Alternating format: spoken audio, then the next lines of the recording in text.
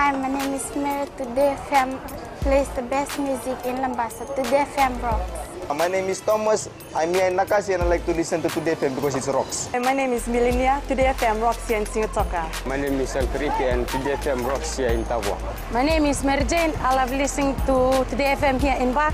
Today FM rocks. My name is Ilaiti Ambal and I love listening to Today FM. Today FM rocks here in Osur. Today's hit music on Today FM. In the news tonight, pastor who allegedly raped a young church member remanded. Arbitration court orders traffic controllers to return to work. An old railway bridge considered a death trap. From the studios of FBC Suva, Amrita Sagar. A pastor from Nosori has today fronted the court charged with heinous sexual offences against a 15-year-old girl.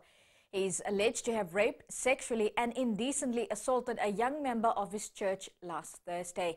There was also drama outside the courthouse as the accused was brought by police this morning. Akusita Tale was in court and filed this report.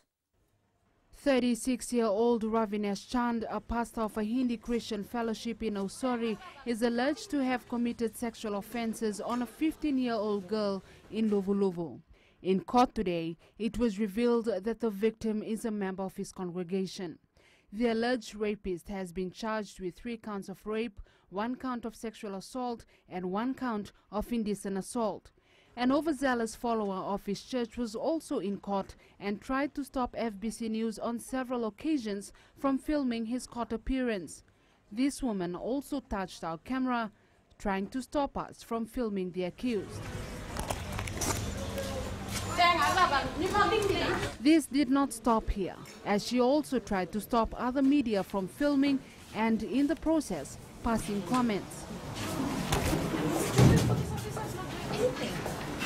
In court, the prosecution requested to remand the accused in custody as he committed an indictable offence, and the case is also of public interest because the accused is alleged to have raped his church member.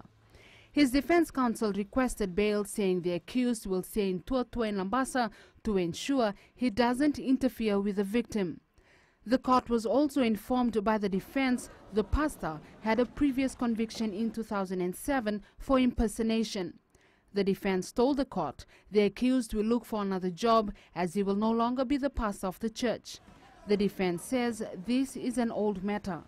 Chand has been remanded and will reappear tomorrow for bail hearing. Akusita Tale, FBC News. Meanwhile, FBC will be filing a police complaint against the woman. The fear that the old river bridge becoming a death trap has raised concerns for the Nosori Town Council. The council has confirmed that metal pieces are falling from the bridge and people using the Syria Park and the Rewa River are at risk. Ali Kimbia with the story. The Nosori Town Council revealed the anxiety over the old railway bridge after being questioned by the Public Accounts Committee to give an update on the bridge. Can you update the committee what sort of plans you have for that particular railway bridge, if you do have any? Since parts of it are fragmentally falling onto the ground and there is a high risk of people getting injured, or at any time the bridge can collapse. Narayan says the onus is on the Fiji Roads Authority to take immediate action and avoid any casualty. Since certain parts of the concrete were falling down in the river, so because looking at the risk, avoiding any challenges arising, FRA has, the council did write its consent to FRA, showing that the state the bridge was going and the challenges that were coming. In a statement released to FBC News, FRA CEO Jonathan Moore says they have closed off the bridge indefinitely and dismantling it will cost millions of dollars. Ali Kimbia, FBC News.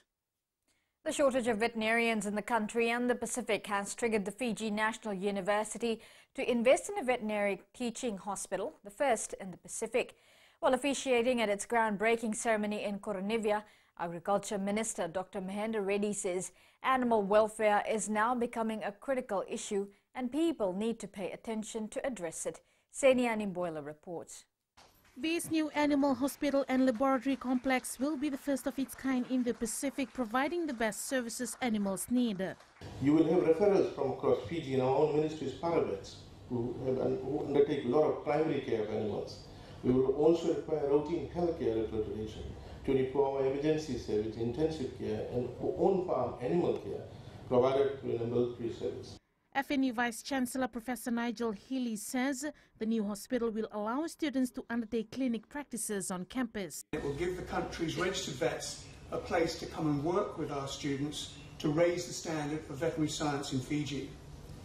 It will be a facility that will signal to the region that Fiji is ready to lead the way in the development of the livestock industry and the raising of standards of animal welfare. The $30 million project will help in the upgrade and the regular upscaling of our paravets, which will be providing veterinary services to our farmers in the Agriculture Ministry. Sainiani Mboila, FBC News. The Ministry of Defence and National Security is working with other ministries to address non-traditional issues that could pose threat to people's daily lives. The National Security and Defence Council Secretariat says the issues include food, energy and water safety, climate change, disaster relief and economic performance. Kelly Vidala with the details. Fiji's security strategy not only focuses on threats against the essential values of the state, but also on issues of our well-being. Ours also include the non-traditional security issues like climate change, energy security, water security, food security. For us in Fiji, even poverty is a security issue. Sharing common interest with the Indonesian government, its ambassador to Fiji, RM Benjamin Scott Karnadi, says climate change is a major threat for every nation. The rise of seawater is also a threat in Indonesia. Even the capital city of Indonesia, Jakarta, is actually, according to scientists, is already below the sea levels.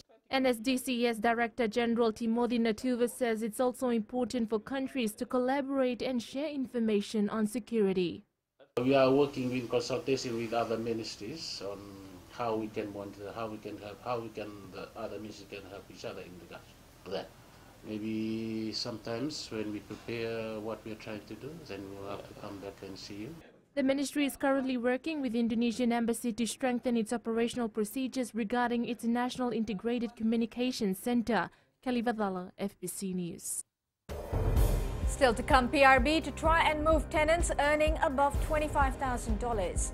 And Nasila Sila pleads not guilty. Details after the break.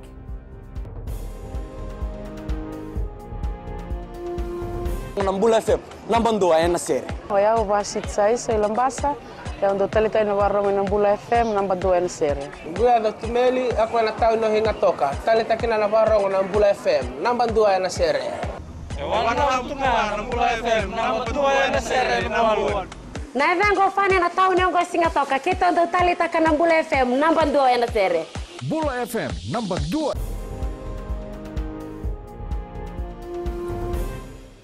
The Public Rental Board, in its effort to accommodate those that are on their waiting list, will try to move tenants earning above $25,000 to home ownership. PRB Chief Executive Patrick View says it's important to allocate spaces to applicants who are lower income earners, and the need for higher income tenants to move is paramount. Savara Tambor reports. More than 100 tenants are involved and consultation is ongoing for the tenants earning higher incomes to be accommodated at the Housing Authority subdivision.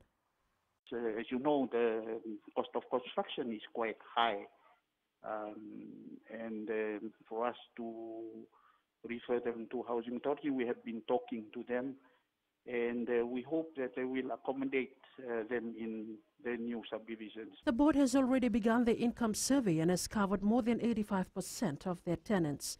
PRB officer Sitibeni Tambo has confirmed talks are ongoing. Well, when they move in, they did meet the criteria of 16,500 to 25,000.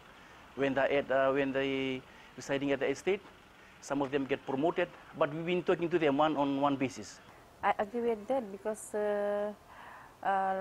when we came in first, we were told that this place was for the low-income earners. It's better for them, those who are over 25. I strongly agree that they can, PRB can make them to find another house outside. So those who earning 25 above, they're in a better position to look for accommodation elsewhere.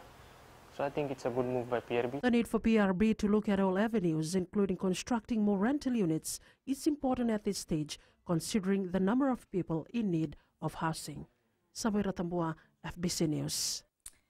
Former Fiji Sevens player Amenoni Nasilasila today pleaded not guilty to a charge of rape.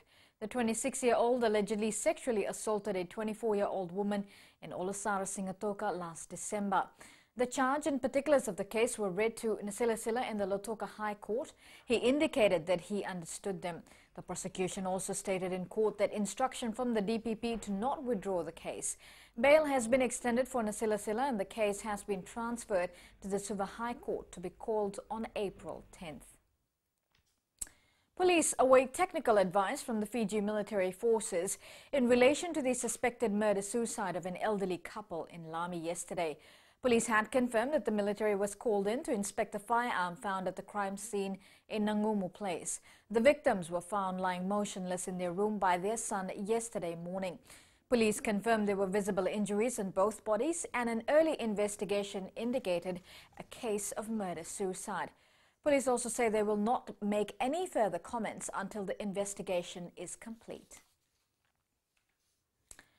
Christchurch police have seized a number of firearms following a tip-off from the public. Officers are now investigating the man who sparked the major operation, posed any threat to the community or had any connections to the mosque attacks. Coming up in sports later with Jamie, Fiji Sports Commission introduced trainer-trainer program to upskill community coaches and referees. But first, we have Rachel with business. Thanks, Amrita. Good evening, and coming up after the break. FHL hopes to stay within budget for new tower. And in growing Fiji, Nosori Town Council embarks on a deal to develop Old Market area. Stay with us.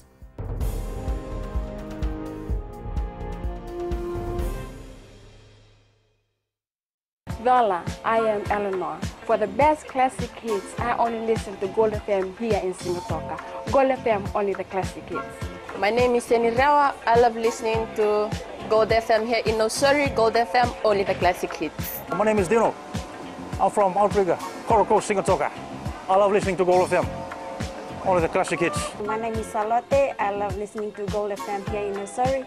Gold FM, only the classic hits. Bula, my name is Marida. Gold FM plays the best classics here in Outrigger, Singatoka. Gold FM, only the classic hits.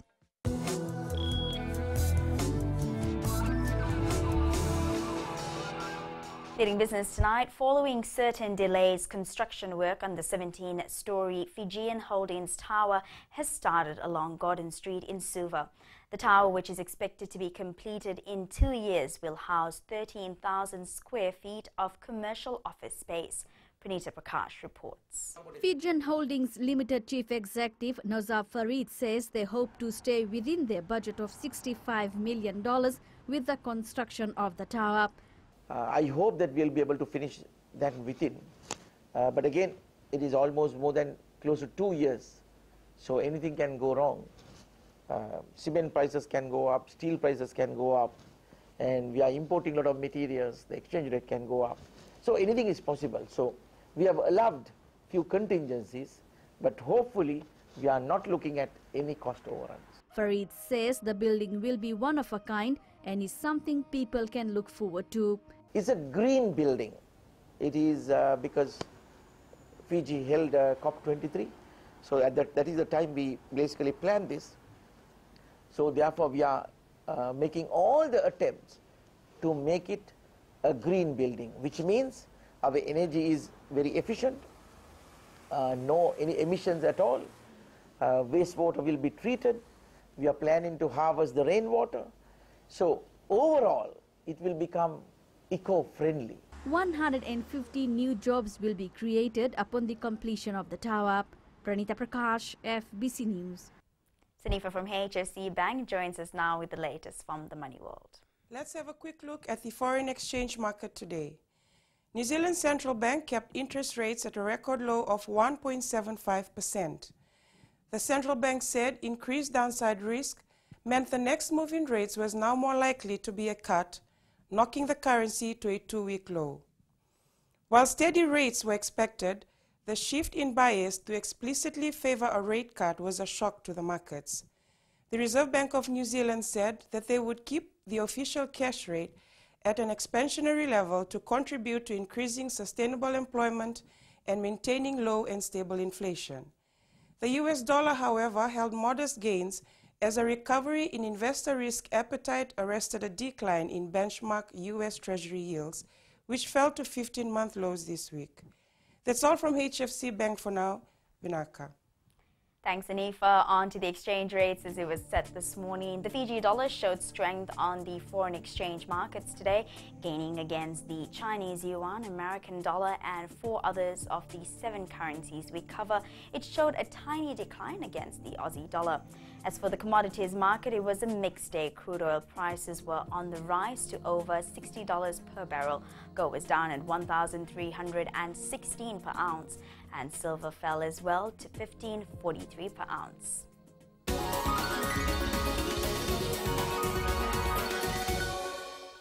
And in Goreng, Fiji tonight, the Nassori Town Council is embarking on a public-private partnership deal to develop the old market area.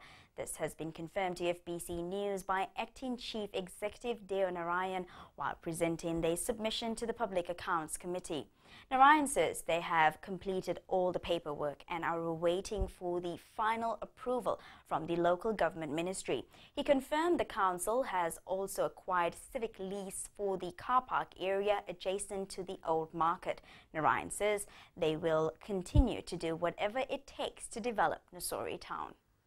The council is interested to have a private-public partnership arrangement to develop the site, and Ministry of Local Government has been last week dispatched with relevant papers for decision to be made on the earlier PPP arrangement as agreed.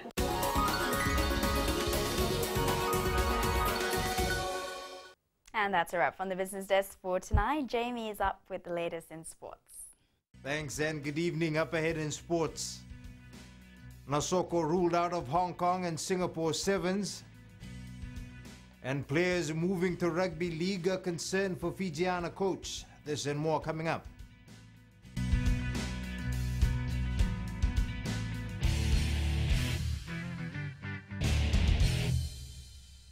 Hi, I'm Jyotishma. I'm from Singatoka. I love listening to Mirchi FM. Mirchi FM is hot.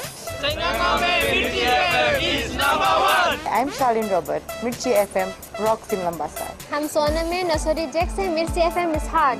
My name is Raymond Dutt. I'm in Baba Singh Alliance. Mirchi FM is hot in Lambasa. I'm Pritika from Jax Nassori. I love listening to Mirchi FM here in Nassori. Mirchi FM is hot. Mirchi FM, it's hot.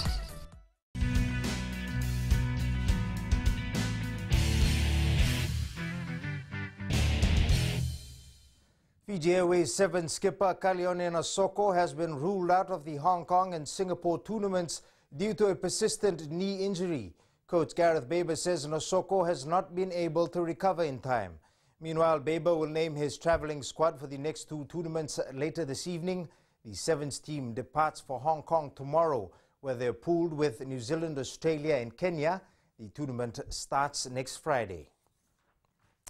Fiji Airways Fijiana Sevens coach Sayasi Fuli says keeping players in the system has been a challenge. Fuli revealing today that the already small pool of female rugby players in the country has further depleted after a majority of players from last season are now committed to rugby league.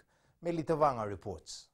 Fijiana Sevens coach Sayasi Fuli says he has a plan to keep players in the squad. The threat from Fiji Rugby League,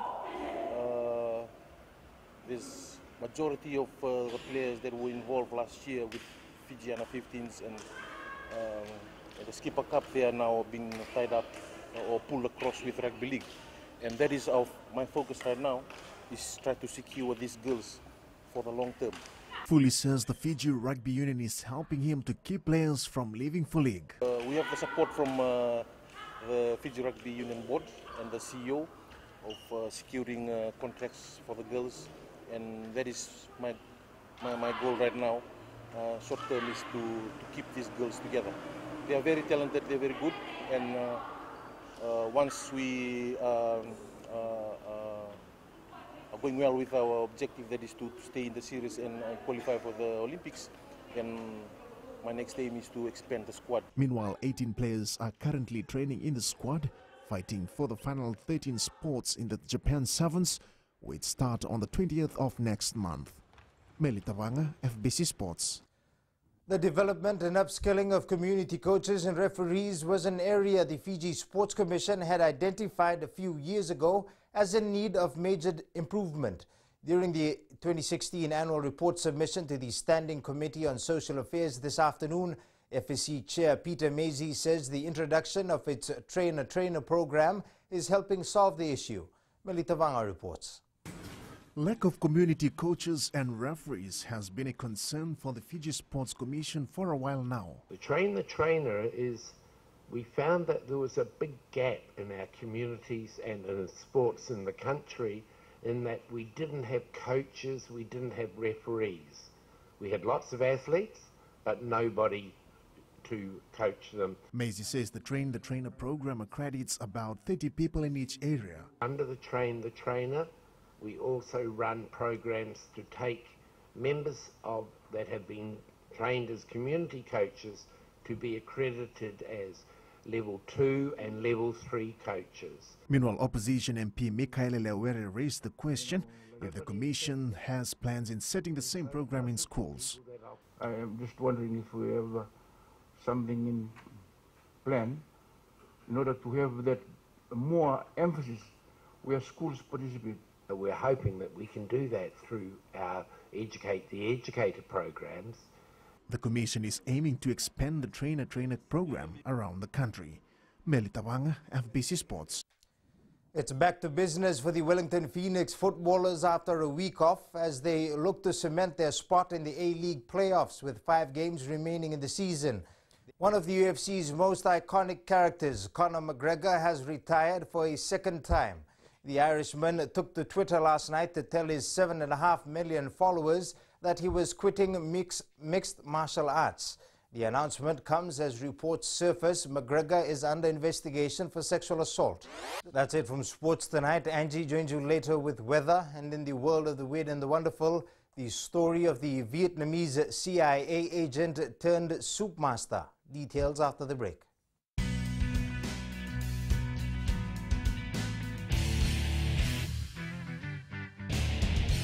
Bula, nevang go malakai leloma, ngongai nakas untuk makarong ng Bula FM, nambang 2 ay nasir. Hoya ubasit sai sa Ilambasa, ya untuk talita na warong ng Bula FM, nambang 2 ay nasir. Gua Dr. Meli, ako na tao no hinga toka, talita kina na warong ng Bula FM, nambang 2 ay nasir. Warong tuma ng Bula FM, nambang 2 ay nasir naman. Nevang go fani na tao no go singa toka, kita untuk talita ka ng Bula FM, nambang 2 ay nasir. Bula FM, nambang 2 ay nasir.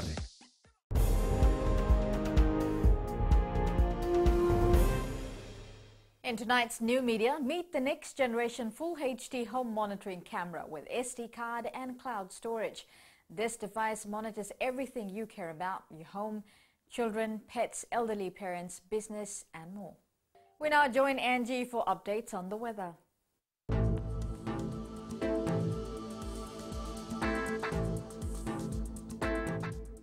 Hello there and welcome to the Weather World. Such a lovely day with cool winds blowing by and the nights are getting cooler, so keep warm. The heavy rain is still pretty much active for parts of Fiji. Now taking a look in the west, quite mild, scattered clouds and showers will be around. Eastwards from Peck Harbour to Suva, quite humid with heavy showers expected later tonight. And up north, quite cool with showers also expected, rainy time again. At sea, still winds 20 to 25 knots, very rough seas. For the tides, high tide at 12:22 a.m. with low tide at 6:19 a.m. Sunrise at 6:11. For tomorrow, I'm afraid showers will still roll in. Hopefully you have your umbrellas ready and your car wipers are proper. Tomorrow's temps, major centers will be cool at low 30s. And looking further on to Friday, well, there is more showers coming our way. Let's brace for that. And that's all from the FBC Weather World. I'm Rita. Thank you, Angie. And in Fijian Pulse tonight, we asked, should rapists be given life sentences without parole? should be given parole, life sentence with parole period, meaning that they have give them a chance to come back and reconcile with the family. Definitely they should be given a life sentence. On the same note, they should be located and they should be placed in different, we build, the government can build different prison for them. I think it should be yes, because it's an ongoing issue. We have continuous incidents that is happening at the moment. So I believe that stricter rules should be in place for this sort of crime. Yes, they should remain in jail forever. Yes, there shouldn't be any parole period for rapists.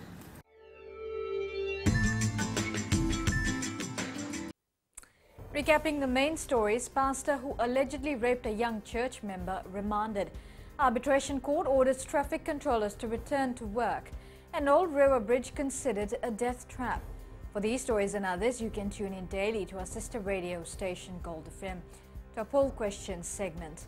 This week, we're asking, should motorists who continue to break road rules have their license suspended? You can visit our FBC website to answer. And before we go, our shot of the day, a beautiful picture of a unique flower sent in by Monitesh Chand.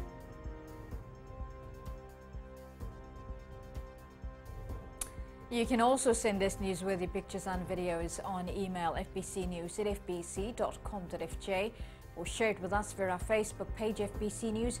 You can also follow and tweet us your news tips at FBC News or hashtag FBC News. And that was your FBC News for tonight. From the team and I, stay safe and good night.